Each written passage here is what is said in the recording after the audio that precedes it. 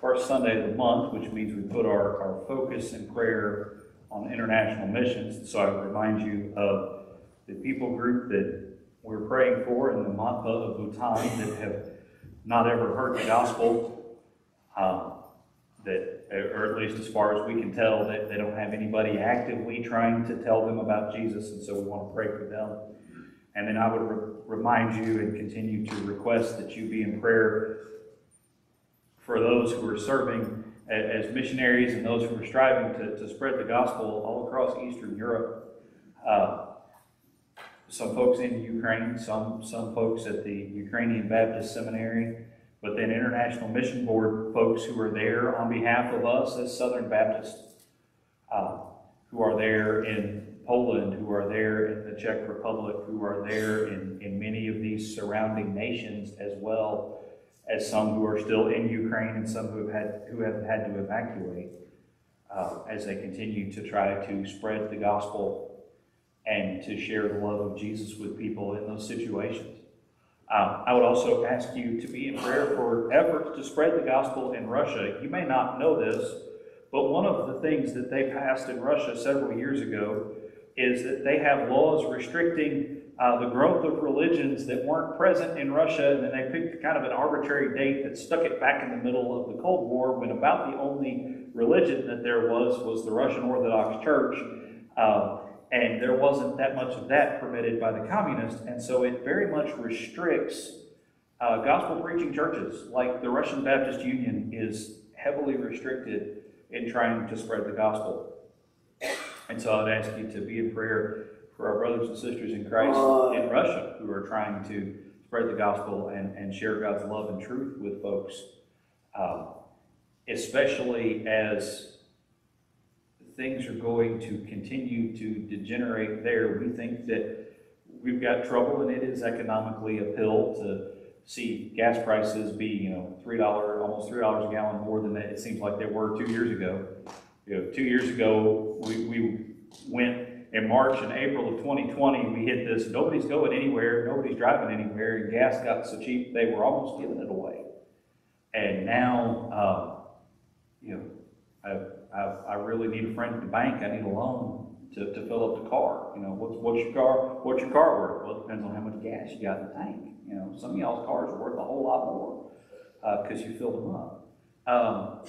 But the economic and the difficulty that's going to hit folks there, as far as in Russia and Ukraine, the real just everyday people suffering is going to be stout. And is getting going downhill. One example is this: Visa and MasterCard, for example, have stopped any operations in Russia. So if you had a Visa debit card and that's how you were going to buy groceries this week in Moscow, you can't. It's that simple. And you can't use your Visa card to go to an ATM to get cash because your Visa card just doesn't work. And it is in the midst of human suffering that proclaiming the gospel tends to take the most root, where we're able to encounter people. Jesus himself talked about that it is very hard for the rich to enter the kingdom of God. And we know that. We see that. We feel that, because when folks feel like everything's going fine and everything's great, we don't pray as much, we don't read the Bible as much, we don't depend on God as much. We tend to go, oh, we got this. So there are going to be some major opportunities for us to see the gospel be carried to folks. And so please be praying for those opportunities to come and for the safety of those people who are making those opportunities even right now. Whether the risk is death in the midst of a war zone or imprisonment in the midst of a couple of other countries. So just ask you to pray for those things, pray for those folks right now, and then I'll lead us in the Lord's Prayer in just a moment. So let's pray.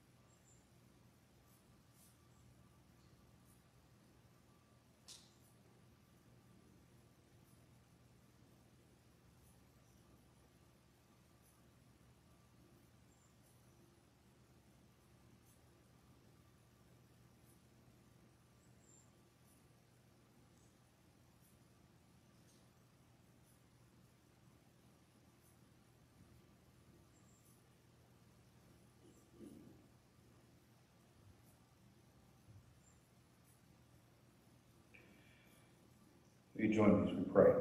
Our Father in heaven, your name be honored as holy. Your kingdom come, your will be done, on earth as it is in heaven.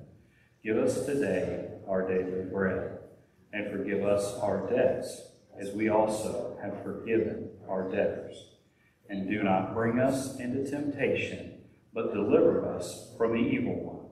For yours is the kingdom, and the power, and the glory forever. Amen. If you take your Bibles and turn with me to Exodus chapter 7, 8, 9, 10, 11, 12, and 13.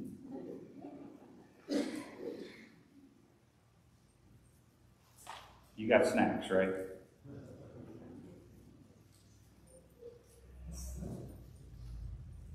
Usually on Wednesday, Scott comes in from school, comes into the church office. We exchange, pleasantries like, hey, how was school today? He says, well, it's fine, just a little bit of back and forth. He says, okay, so what's the sermon going to be Sunday? Because he wants to play music to go with it or to correct it, just in case the sermon's a little bit off the rails, one way or the other. And he also has to, he can also kind of go, okay, that one sounds dull, so we need to be a little bit heavier with the music, and that one be, or that one sounds really dull, so let's go ahead and get folks asleep before we get started. But anyway, he has never said that or done that to me yet. We've only been at this a year together, though, as a team, so there's no telling where this goes in the coming years. He said, well, where are we going? And I was like, I'm having trouble with this one. And it's this: we could spend all the rest of the year in Exodus kind of plowing through this, and there's this tendency, us preachers have a tendency, once we get a good sermon series started, we tend to not let it go. We tend to just kind of hold on to it, and we will ride that horse for as long as we can. Because one of the biggest challenges, in all honesty, you say, oh, but preacher, you just pray and God tells you what to preach, right? Yeah, but that's a challenging, because, on Monday it's like, I feel like maybe I should preach this. And then on Tuesday, I think I should preach this. Then Wednesday, this happens in the news. And well, maybe we should go to, maybe we should spend some time in Zechariah looking at locusts and all this kind of stuff. And then by Thursday, the way the world runs these days, by Thursday, you're in Daniel. By Friday, you're in Ezekiel. And on Saturday, you're going, I got nothing here. We got nothing left. We're at Peter and the world ending in fire by the time you get through Saturday. So we tend to like to have a plan of what passage, and then we can study the passage and then present, this is what's going on there, and then this is how this applies to your life. That's the goal in preaching. And so we like to run a series as long as we can, because then it's just, well, I preached this part of Exodus, and this part, and this part, and this part. Well, Exodus is 40 chapters. And there are parts of Exodus that we could spend, 2 or 3 weeks, because you got to get through the 10 Commandments to get through those 40 chapters. And if you can't get 2 or 3 sermons out of "Thou shalt not kill," then what are you even doing? I mean, you can stretch that out, because there's ways, for example, in which "Thou shalt not kill." There are ways in which that applies to how we operate as a nation, and therefore our politics and how we vote. There are ways in which "Thou shalt not kill" applies to our economics and how you spend your money and what you do, what businesses you do and don't support. There are ways in which "Thou shalt not kill" applies to where you should and shouldn't work. There are ways that would apply to your personal choices. About what you do with your life. What do you do when the guy is beating on your door and wants to come in your house and take your television? There's lots of sermon steps there. And then you take Jesus talking about that. I tell you, you've heard it said, "Thou shalt not kill." But I say to you, anyone who is angry with his brother has already committed murder in his heart. And so now we get to back up and we can take "Thou shalt not kill" and talk about anger all day long. And then you're stuck with, anybody ever not been angry? So we could spend a long time in Exodus, but then again, how many sermons on a plate of flies do you want to hear? Probably one fewer than I want to preach. There's just certain things about that aren't, and it also leads to coming up with weird interpretations. Well, the flies stand for this, So The reason that we're going to cover 7, 8, 9, 10, 11, and 12, and into 13, all in one fell swoop, is to get it, to get this big picture. Because next week we've got a guest, and I don't know exactly what Aaron and I are going to do together in presenting and what he and Joanna are going to do. We haven't worked all those details out yet. But we'll be away from Exodus, and then the next Sunday, it's time, we're closing out on Easter. It's time to start talking about Jesus going to the cross and to really put the focus in that direction. So we're going to wrap up Exodus. We're not even going to get to the Ten Commandments. You should know what the Ten Commandments are. If you've been in church most of your life, you should know. Have no other gods before him. Don't kill people. Don't commit adultery. I mean, you can really narrow it down. It's not hard to read those, and then we can ask questions and talk about them some other time. But we do want to get the people of Israel out of bondage in Egypt. We don't want to leave them there. And that's partly because that's a good reminder for us. When God delivers us from sin, through Jesus dying for our sins and raising up from the grave on the third day, he doesn't leave us there. God doesn't take us from our bondage to our sinful nature. God doesn't take us from our situation in life and then leave us trapped and alone. Now, he may leave us in the same job that we had beforehand. He may leave you with the same troublesome relatives that you had beforehand. He may leave you in the same house that you were living in. He may leave you in a lot of the external circumstances. But he doesn't leave you spiritually bereft and trapped like you were. And so it's important that we don't fall back into it and fall back into this idea of, oh, well, I'll just never be able to really follow Jesus. Now, we will still trip and stumble. There will always be something to strive for.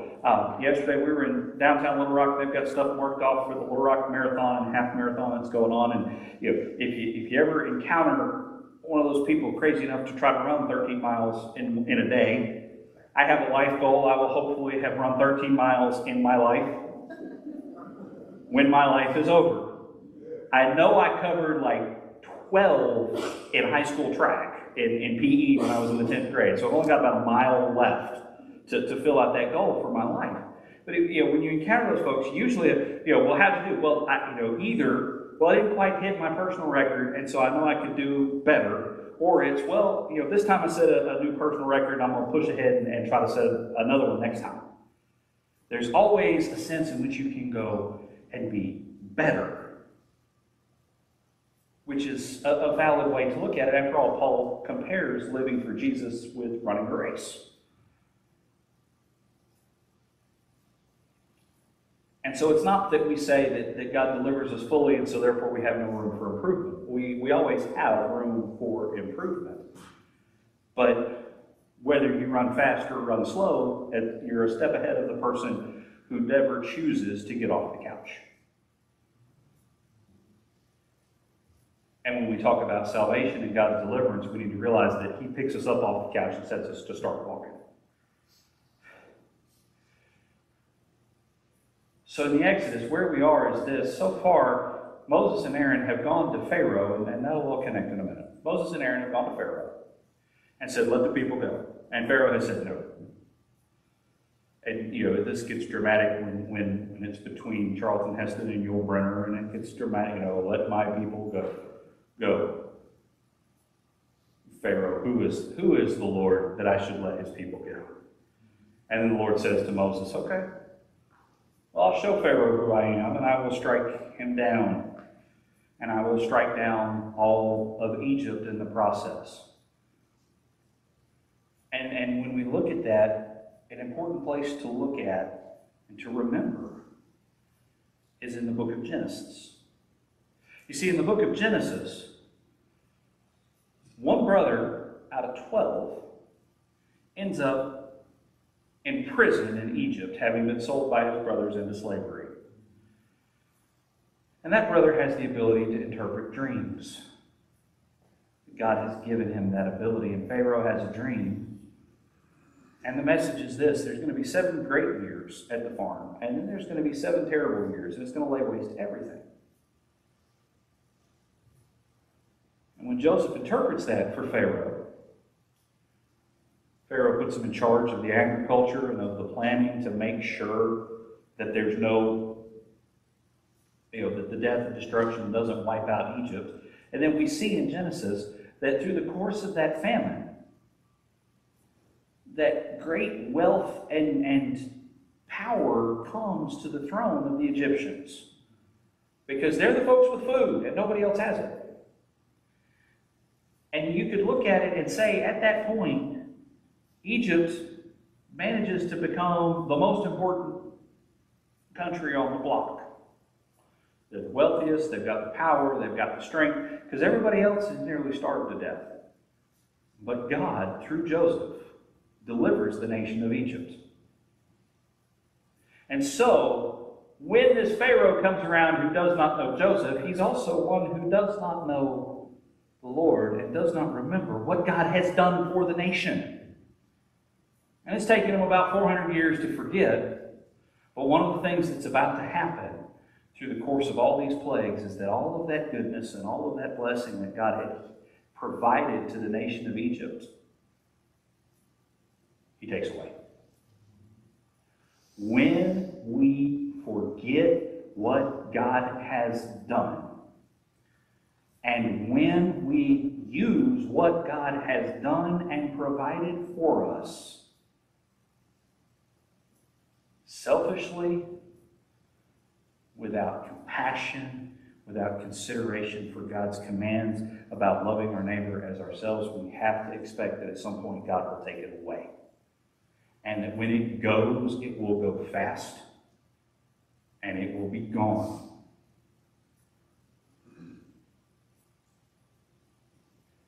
And that's what happens. We begin in chapter 7. And first, Moses and Aaron do the whole put the stick on the ground that turns into a snake, and it's matched by the Egyptian magicians. And a question that you can ask one of the deacons later is how is it the magicians can do the same thing that Moses does?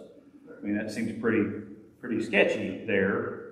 Where are the magicians getting this? There's two explanations for that. One is that it's within the realm of what the demonic is able to accomplish, and the other is that it's the same way that any magician on the street, if you go over to the Maxwell Blade Theater in Hot Springs, Arkansas, and watch him do his show, in all honesty, it's all an illusion. It's all a sleight of hand. Well, he's going, there's nothing up my sleeve over here. Look at my stick. Oh, look, there's a snake. He's pulling the snake out of his back pocket and throwing it on the ground. That is actually what I think. Is that they're just faking. And they've come up with ways to fake it. But in the long run, and maybe they're carrying snakes inside the sticks.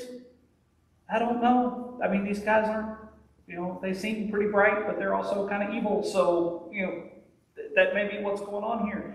It may have been a common thing. Who knows? But this is what happens. And then we hit the first plague, which is where the Nile and all the rest of the water is turned to blood. Which seems pretty bad. But it goes downhill from there. It's important to remember what Egypt was. Egypt as a nation was called in the ancient world, it's called the gift of the Nile. They are a country, they existed because there was consistent water, because of the flooding of the Nile and everything else. It was the source of life. It's turned into a source of death. And then it gets worse. So you go from the Nile to frogs, which really shouldn't surprise that many folks, because if the water turns to blood, the frogs are going to get out of the river and they're going somewhere. And so now they've got piles and piles of frogs everywhere. You say, well, frogs don't seem that bad. This is very true, except that frogs leave a mess. And they also represented, there's a lot there with what ancient Egyptian religion held about frogs and such. And what you've got chaos happening. Because if you've ever tried, nobody who raises frogs, and there are people who farm frogs. That's how you go to the store and buy frog legs, okay? But you ever met a frog farmer? Or a frog herder that's like, oh yeah, we get them to move in herds. You don't. Frogs are chaotic.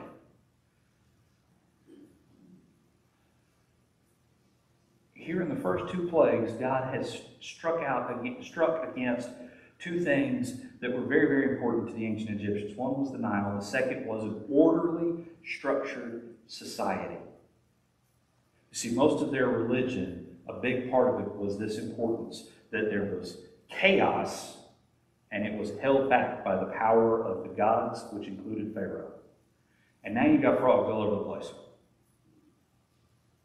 that you can't control, that you can't do anything about. And then when they die, you got big piles of dead frogs. Then you've got gnats. And these are biting gnats. These are mosquitoes. These aren't just, these are mosquitoes, buffalo gnats. They're just bad for you. Four, you've got flies. Again, you've got a slightly different one. These are probably horse flies. I mean, y'all, this is the South. We know what bugs are like. They're unpleasant. Then you've got the cattle are struck dead. And one of the things that starts to happen here is that God starts to he says, I'll make a distinction between you, the Israelites, and the Egyptians. And so the Israelites, their stuff survives. The Egyptians, it's struck down. Then you get hail, which we often depict as burning hail. It's really not a very pleasant thing to have happen. You've got boils. Things are just getting worse and worse. And yet throughout all of this, neither Pharaoh nor the Egyptians are really yet ready to say, okay, the Israelites can go.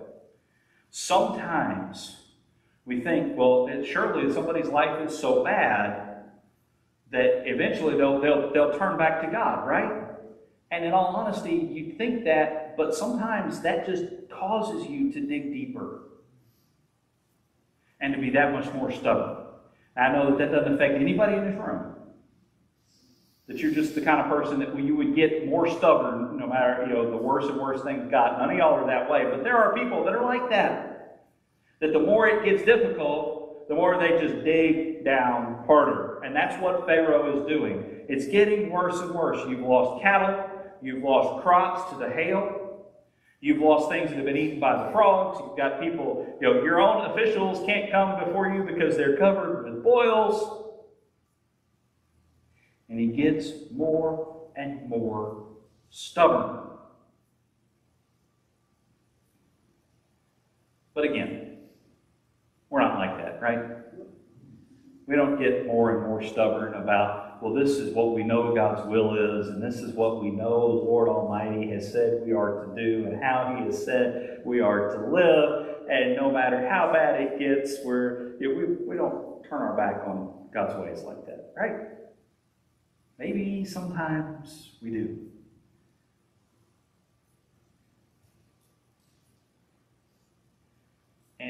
And we should watch out for that and not be as Egyptian as we sometimes are.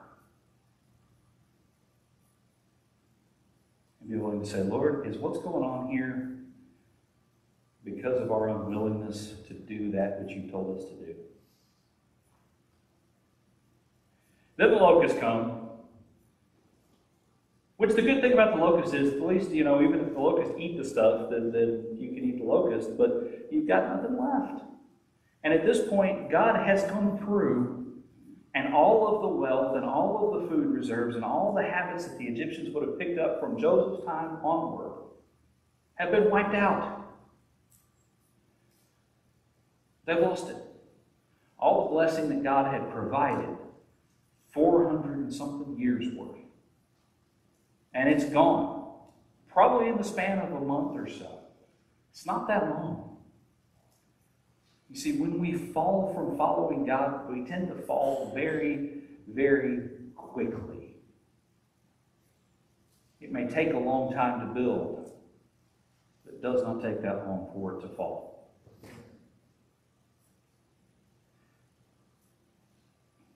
And then the ninth plague, darkness. And there are several books about this, and it's, when it's in the Sunday school literature, and Pharaoh was considered the son of the sun god, and so this is a direct smite against Pharaoh, because after all, God takes away the light and leaves them in darkness. But I would suggest to you that it's even bigger than that. In the beginning, God created the heavens and the earth. The earth was formless and void, and the Spirit of God was brooding over the face of the deep. And God said, "Let there be light." There we go. All right, good. God said, "Let there be light." God, in His grace and in His creation, the first thing He makes is light.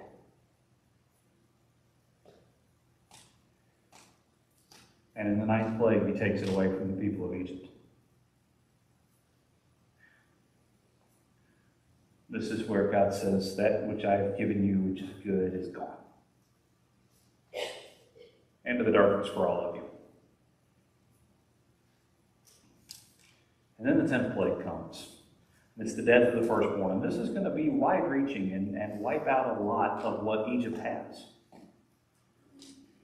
And we could spend a lot of time on this one because we don't really know exactly how to apply it. You know, how we tend to think of it as partly we go back and we see Pharaoh ordering baby boys thrown in the river, and so we tend to think of it as applying, under a certain age, but the Scripture doesn't tell us that. It just says the firstborn, which means that if you're the firstborn son of the family, and maybe at this point you're the main patriarch of the family, but you're 62.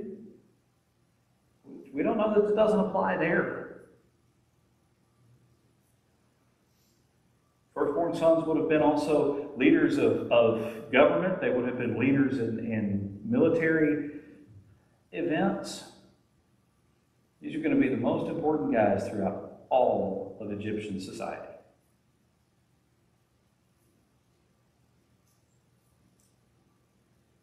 God's judgment is to destroy the nation of Egypt because the nation of Egypt has rejected Him.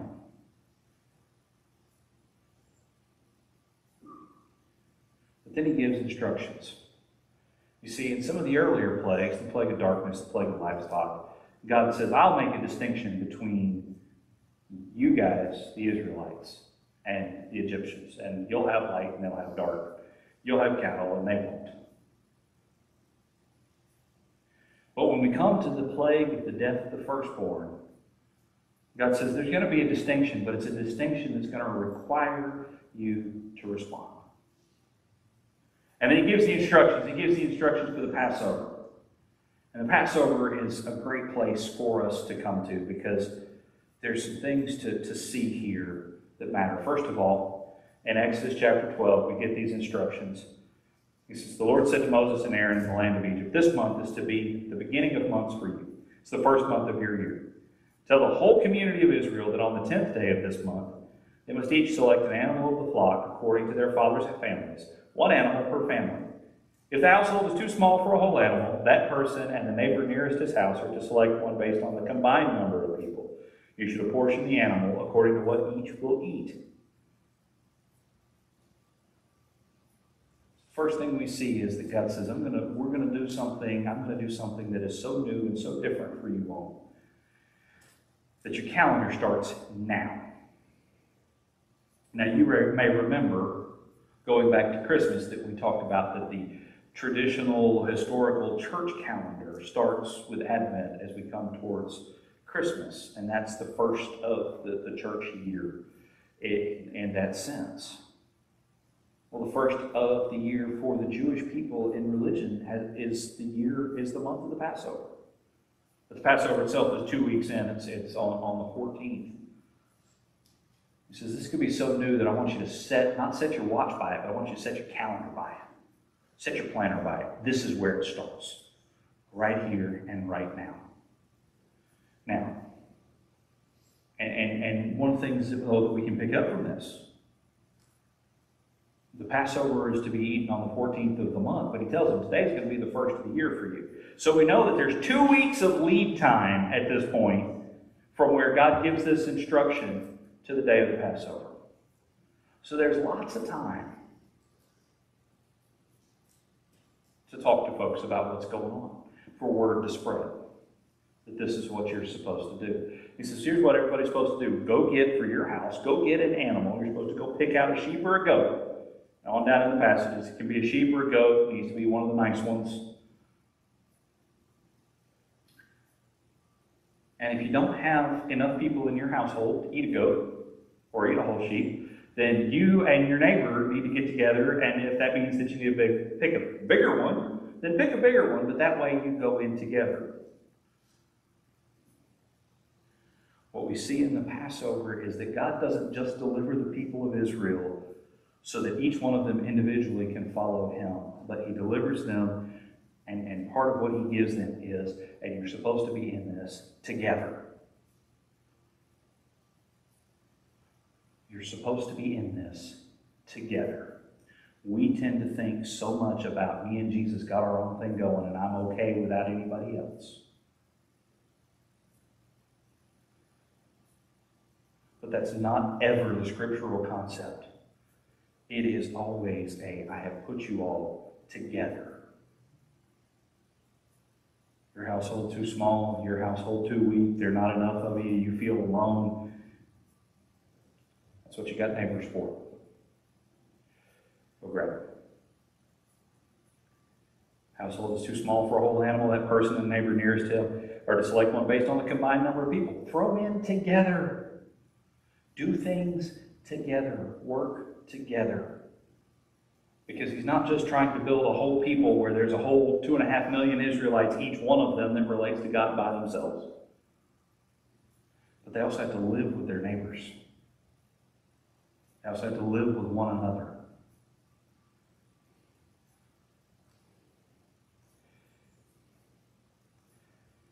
You must take an unblemished animal, a year-old male. You may take it from either the sheep or the goats. You're to keep it until the 14th day of this month. Then the whole assembly of the community of Israel will slaughter the animals at twilight. Everybody count down to the sheep. Notice that it's with your neighbor, and then it's that all of us are going to do this together.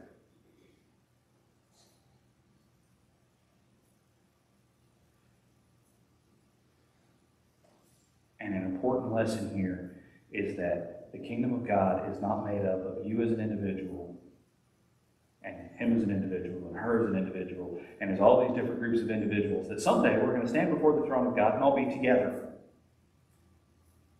The kingdom of God is all of us together, but not just all of us within one church family, but the kingdom of God includes all of us who serve Jesus.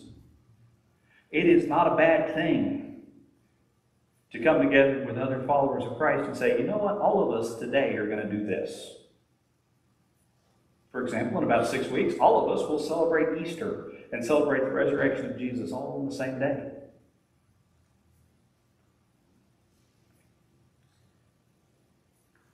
All of them together. Then take some of the blood, put it on the 2 doorposts and the lintel of the houses where they eat them. They're to eat the meat that night. They should eat it roasted over the fire along with unleavened bread and bitter herbs. Do not eat any of it raw or cooked in boiling water, but only roasted over fire. Its head as well as its legs and its inner organs. Y'all were thinking about lunch, but now you're going, inner organs? Pass. You must not leave any of it until morning. Any part of it left until morning you must burn. Here's how you must eat it. You must be dressed for travel, your sandals on your feet, your staff in your hand, and you're to eat it in a hurry. It is the Lord's Passover. So he says, this is what you're supposed to do. You need to grill this, cook it over an open fire, it's a rotisserie sheep, and then set on it like a pack of teenage boys after a hard day of yard work. Don't leave anything that's left. You're supposed to burn with fire. And there's probably some additional symbolism here that we don't need to spend a lot of time on, but it's this. It is the main thing. You're supposed to eat it and be ready to move on.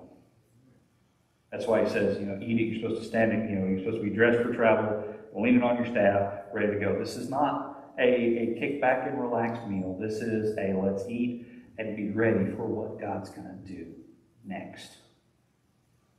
He says, I will pass through the land of Egypt on that night, strike every firstborn male in the land of Egypt, both people and animals. I am the Lord. I will execute judgment against all the gods of Egypt. The blood on the houses where you're staying will be a distinguishing mark for you. When I see the blood, I'll pass over you. No plague will be among you to destroy you when I strike the land of Egypt. Here's how I'm going to make a distinction. Those of you who trust in faith that I'm going to do this and who will follow my instructions, I'll pass over and nothing bad will happen. And I'll destroy those who disobey.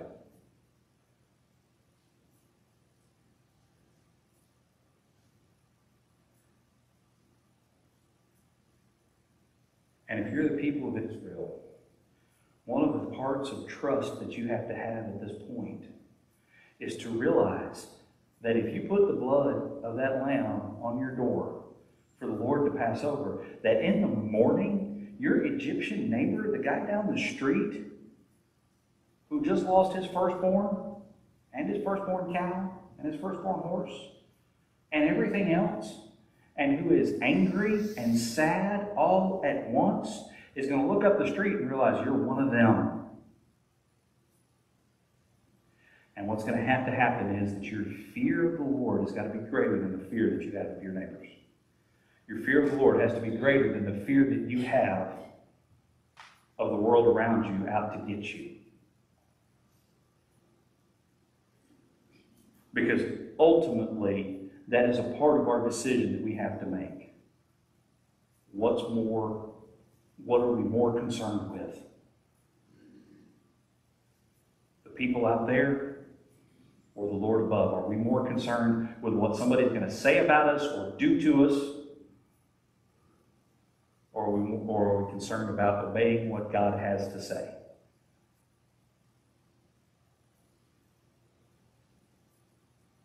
Because, see, there's unhealthy fear and there's healthy fear. It's a healthy fear to realize that there is a great and all-powerful God. That's a healthy fear. That if we don't walk in obedience to Him, that judgment would fall. That's healthy. It's also healthy to realize that in His love and in His mercy, God has given us plenty of ways to not be judged by Him. That's a good thing. But fear of the people around us, that'll hamper us from walking and following what God has told us to do. So He tells them to do this. He says, this day is to be a memorial for you. You are to celebrate it as a festival to the Lord. You are to celebrate it throughout your generations as a permanent statute. You're to celebrate the day God laid waste to the land of Egypt? Yes, you are. Why? Because when He did so, He delivered you in the same way that we celebrate that the Son of God put on flesh, dwelt among us, lived a perfect and sinless life, and died for us. Why? For two reasons. One, because He didn't stay dead. And two, because since He died for us, rose up from the grave on the third day, we can be delivered from sin. And we celebrate that. As much as we should mourn over our sin that required Jesus to die, we should celebrate the fact that He chose to. And then He gives them some instructions. You're supposed to eat unleavened bread for 7 days, get the yeast out, all of these things. And when you're supposed to do this, Moses passes this information on. Skip on down to verse 24. Keep this command permanently as a statute for you and your descendants. When you enter the land that the Lord will give you, as He promised, you are to observe this ceremony. When your children ask you, what does this ceremony mean to you? You are to reply, it is the Passover sacrifice to the Lord, for He passed over the houses of the Israelites in Egypt when He struck the Egyptians and spared our homes. So the people knelt low and worshipped.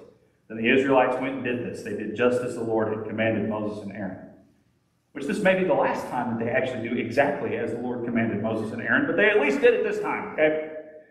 When you read the rest of Exodus, Leviticus, Numbers, Deuteronomy, you're like, did these people ever do the right thing? And you go, no, not really, but they get close. But notice what the purpose is.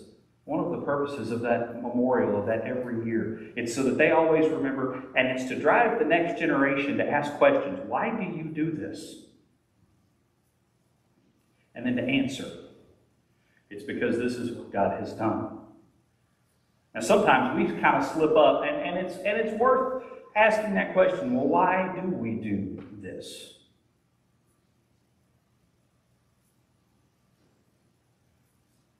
But the answer ought to be able to come from our heart because it helps us to remember. Why do we cut down a tree and stick it in our house in the middle of winter? As a reminder of growth and the evergreen nature of the grace of God. Why do we give our kids empty plastic eggs at Easter that they thought had chocolate in them? It's to remind them of the empty tomb and also the tax that has to be paid to the parents of the chocolate. Some of y'all didn't parent right, apparently, because you probably gave the chocolate to your kids at that time, in that time frame. But why do we do this? Why do we as Christians, why do we put a cross up? To remember that Jesus died on the cross for our sins, that we are crucified with Christ, and yet we live. Why do we baptize? Why do we do this? We ought to do stuff as Christian people that causes folks to ask that question. Why do you do this? And rather than backing up from the question going, I don't know, we ought to know the answer. And then out of our hearts, we ought to be able to answer that question. Why do we do this? We do this for this reason. Because it reminds us, because it helps us tell the story. You see, if the answer is, why do you do this? And we say, well, because we've always done it that way, that's a terrible answer. It really is. Because it's meaningless and it's empty. It just says that, well, we just don't want to change anything. But why do we do this? Well, because for 200 years we have believed and taught this. This is part of our connection and our heritage. Why do we drink a small cup of grape juice and eat a small cracker? As a reminder that we're all part of the body of Christ, that Jesus broke, his body was broken for us, his blood was poured out for us. That's why we do it. Not because we always have, but because Jesus taught us to, and because it means this to us. Why do we sit in this way? Why do we do this as a church? Why do we do these things? We ought to know those answers and be able to pass that on.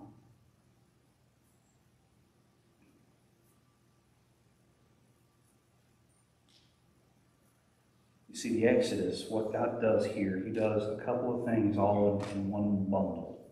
Number one, he judges the Egyptians for refusing to acknowledge him.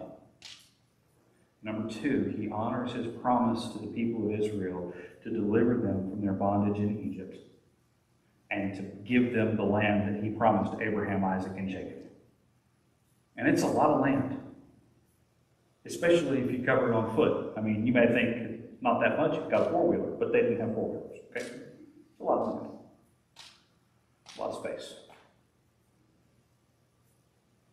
Number three, he equips the people of Israel with how to teach the succeeding generations, the folks that come after them, about who he is and what he does. And from those three things that he does in the Exodus, all in one lump, we ought to learn that this is a God who judges unrighteousness. The God of the universe judges unrighteousness. And he judges it severely. God does not take sin lightly. He never has. He never will. Sin is an affront to his holiness. It is an affront to his righteousness. And it stands in between him and his love for his creation.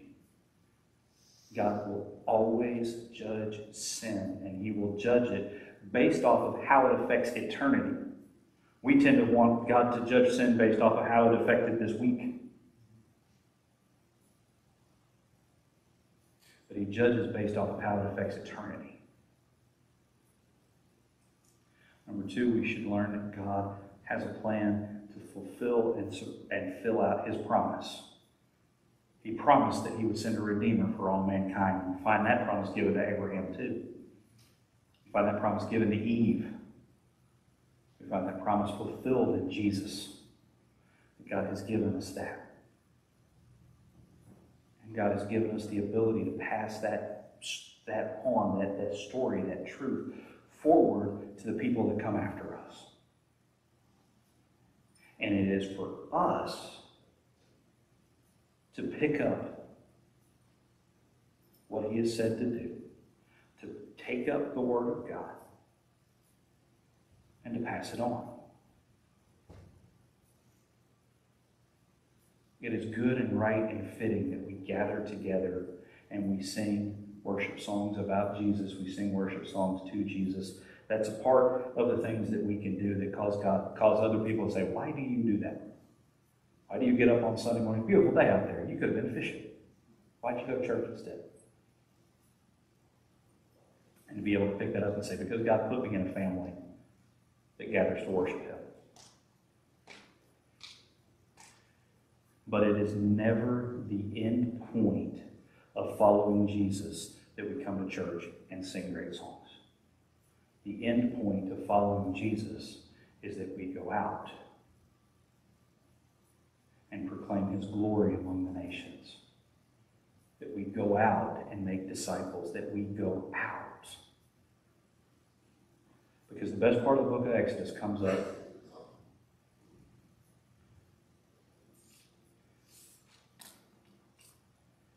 in verse 38 of chapter 12. A mixed crowd also went up with them.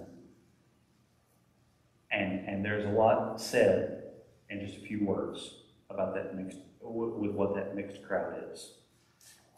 It wasn't all people descended from Abraham, Isaac, and Jacob. There were other people that had seen what God had done and said, we want that. We don't want Egypt anymore. The high point, the end point, the goal is this. That crowd includes our neighbors that we go to and say, come with us as we follow Jesus. That we would do that. That the kingdom of God would go forward and be well known, and more would come to that point that they follow Jesus with all their life. Let's pray together. Father, we thank you for this day. We thank you for your love, your grace, and your mercy.